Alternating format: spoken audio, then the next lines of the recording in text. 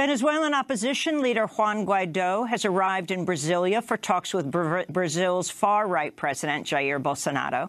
Last month, Bolsonaro joined President Trump and many Latin American heads of state in recognizing Guaidó as Venezuela's interim leader.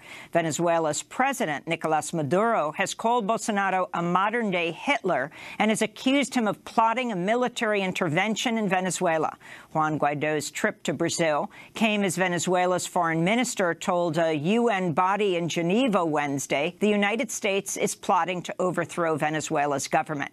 Speaking at the UN Human Rights Council, Jorge Ariaza accused the Trump administration of weaponizing humanitarian aid, even as the U.S. has frozen tens of billions of dollars worth of Venezuelan assets.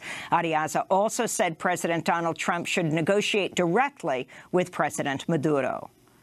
Again, we are calling for dialogue with the United States. Yes, why not? Between President Maduro and President Trump. Why shouldn't they meet?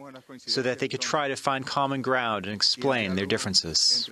To see our recent interviews with the Venezuelan Foreign Minister Jorge Ariaza, visit our website at democracynow.org.